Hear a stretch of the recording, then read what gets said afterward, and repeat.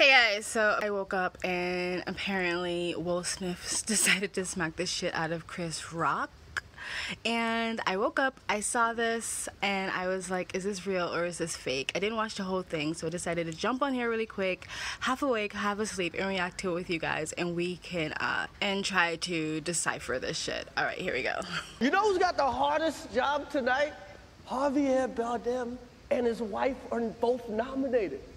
Now, if she loses, he can't win. He is praying that Will Smith wins. Like, please, Lord.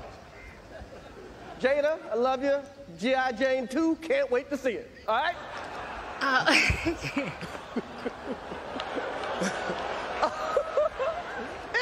That was a nice one. Okay. I'm out here. Richard. Oh, wow.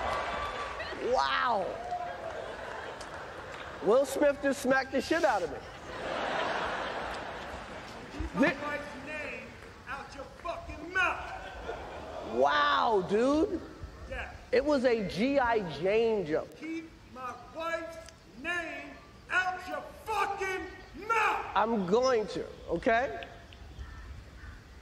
Okay. That was the greatest night in the history of television. Okay.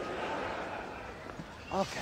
Okay, so guys, do you think that was real or fake? If it was real, Will Smith slaps like a little bitch because Chris Brown just took that hit like a G. And if it was real, why was he so fucking salty? Like, I didn't actually listen to the whole joke, so I thought he said something way worse, but he's just basically telling a joke saying that Jada Pinkett shaved her head and looks a little butchy these days. I think all the jokes about Will Smith and his wife maybe have gotten to him. Like all these red pill videos calling him a little simp for letting his wife go have an entanglement. But if you care so much about your wife, Will Smith, why are you running around with all these models? You know, seriously, like maybe, you know, you should be more upset with her, like putting all your business out there with these red table talks, trying to make it sound so deep. The fact that you guys have an open marriage and won't just say you have a freaking open marriage, and trying to get all convinced us that none of you are sleeping around. But anyway, like, what was that? He didn't seem intoxicated to me. He was a bit sweaty, but it's probably hot in there. Like, maybe this is a bit. But if it was, like, the punchline wasn't funny, it seemed way too serious. I know Jada, like, shaved her head for, like, Willow Smith. Like, it was supposed to be some sort of deep, meaningful thing that they both shaved their heads together or something like that. So maybe that's why, because it was, like, a personal thing to the family. He took it, like, personally. I don't really know. You think Chris's Rock joke was disrespectful? I mean, Will Smith has smacked people in public before.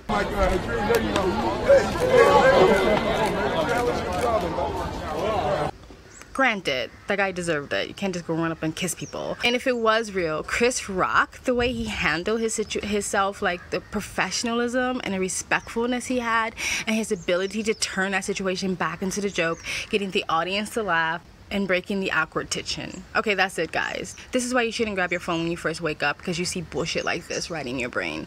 But anyway, I try not to. I didn't even do my meditation or anything today because I wanted to jump on here and make this video for you guys. But anyway, tell me what you think in the comment section below. Please like, comment, and subscribe.